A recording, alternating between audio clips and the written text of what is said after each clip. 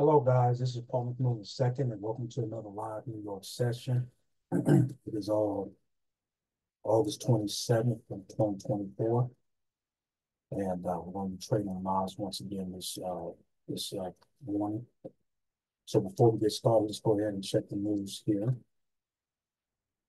And we have some major news at 10 o'clock, and that's about it. Nothing else crazy. So let's go ahead and get started here. So we're going to be trading off the G.S.A strategy. So first things first is we're going to figure out what is the overall trend. We can see that price has been trading down from this swing high to this swing low. Previous lows have been broken. So it looks like we're in the bearish motion.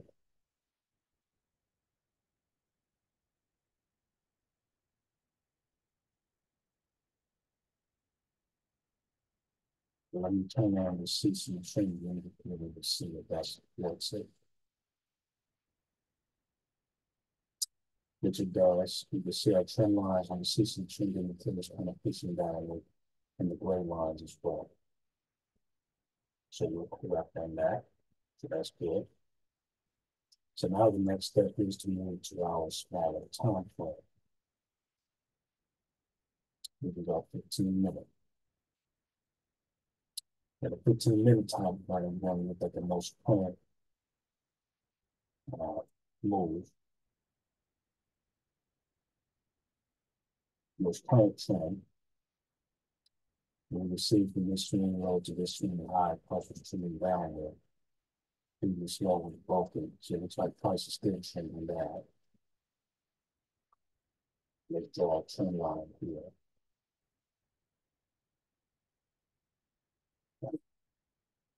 And just put on the CC trend indicator to see if that's supports it. There's some trend lines on the CC trend indicator is pushing down, so that's correct. Looks like that the gray lines here might be ready to start pushing bullish, but you may still be an overall bearish trend. Just keep that in mind. Then we'll erase this trend line here. And then we want to start drawing our trading ranges. So start from this swing low to this swing high.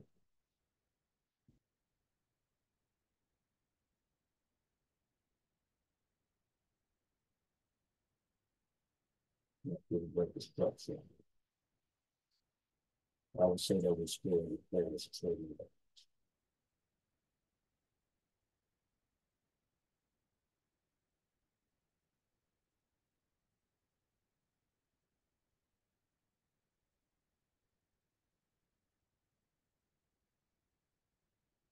Swing low here.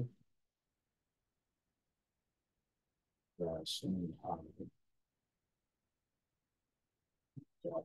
That's it.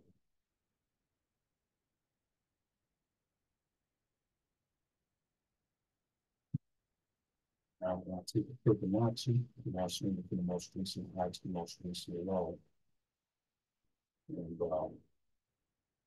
you can see that price being take a little bit above 50-60% there and straight down.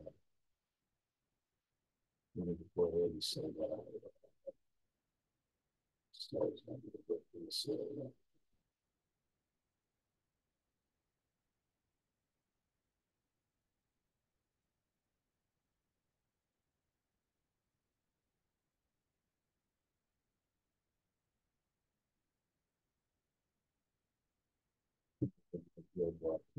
Probably would be in the 20 that she put in the table. She put in the off. Which is where the high plays in there, and I'm going to say that my bottom players are going down here. Now, I think the lessons we know, likely what price to put back to.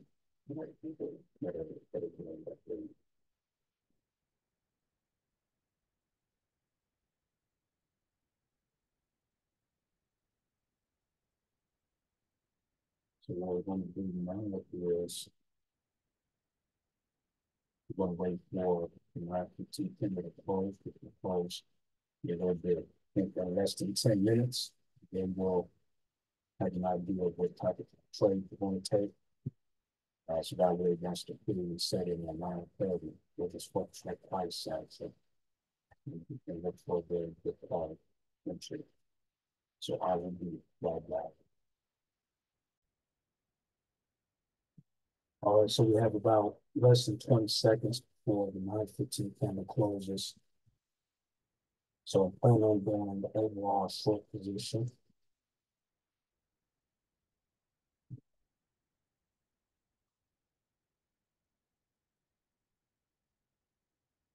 Because price is either going to be one or two things, or do a pound trend buy over up into this area and then go down. Or it's going to buy over up into this area before the 9:30 candle comes in and they sell. So you want to get as a pound trend buy or sell.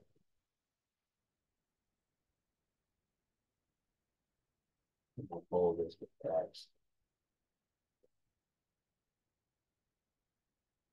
15 plus 1500 plus price of the box.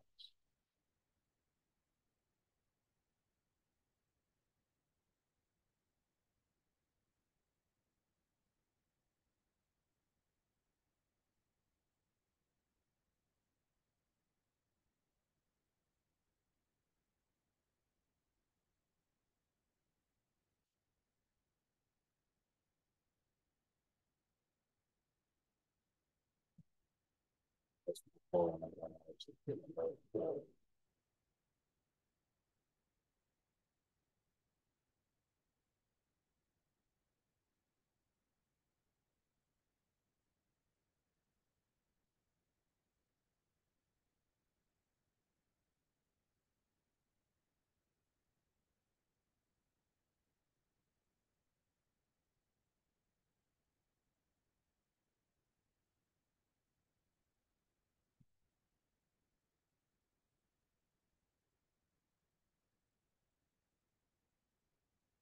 If you got to buy one right now. You don't want to wait until the 9:30 candle. You're going to jump in and let. You want to wait until the 9:29 candle. And then you want to focus on price action. Wait for this snake into. So you have about, think about 11 minutes. So I would be right back.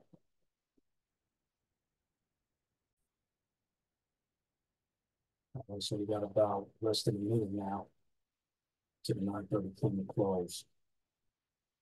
So basically from this point, we just want to focus on price action. Watch it very closely and try to get it this snake into.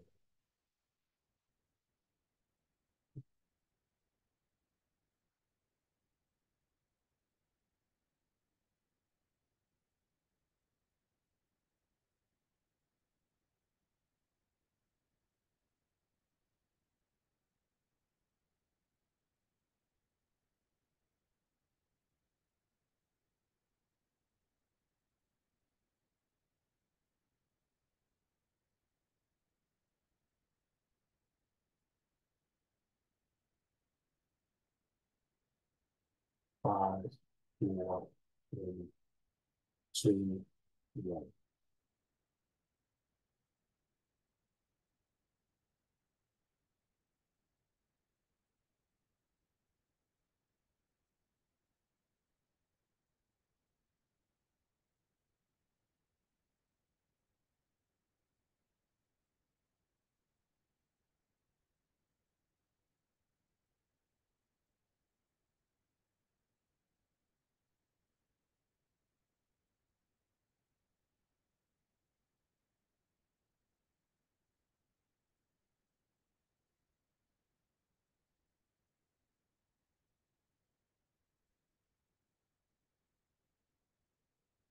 So back and forth.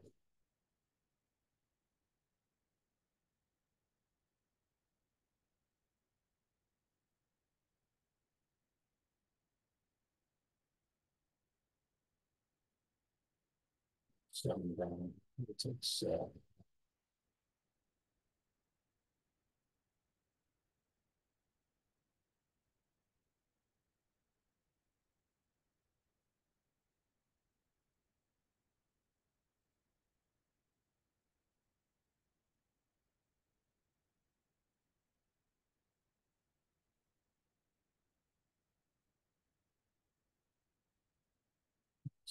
still trying to quickly.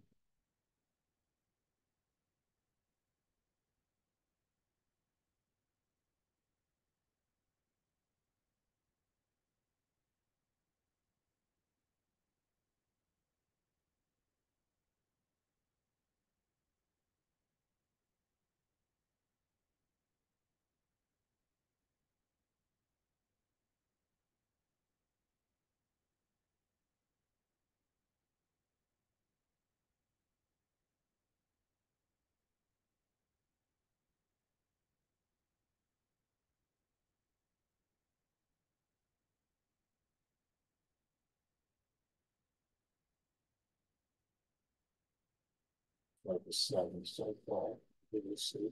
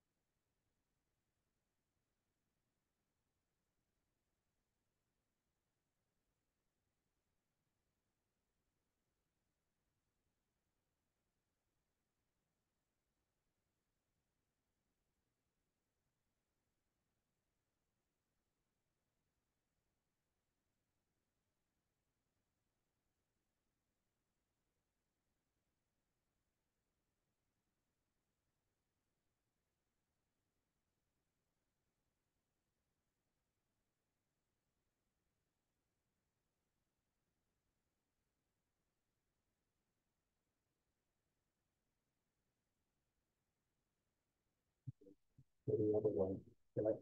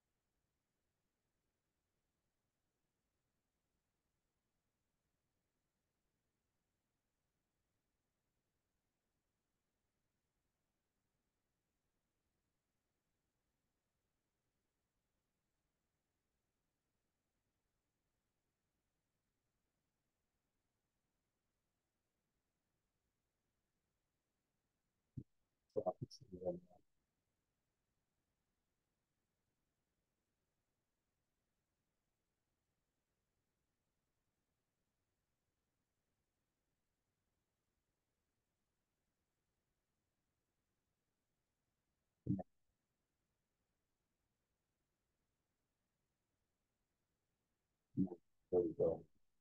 $33. My closing money.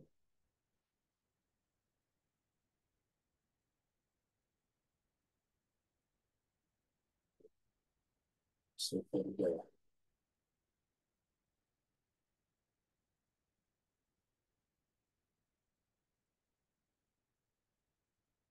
See, maybe about $64 plus 18,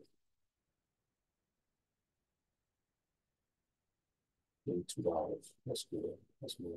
That's $100.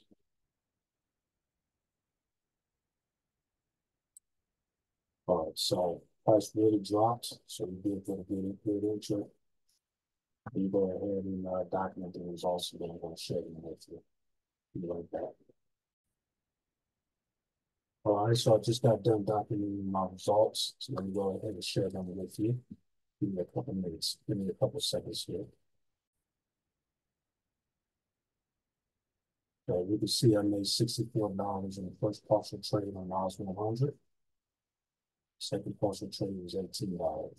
For a total of $82.90 that we made on this trade. So we did good at being patient and waiting for some evidence. So that's it for this New York session, guys. I will see you guys tomorrow. Bye.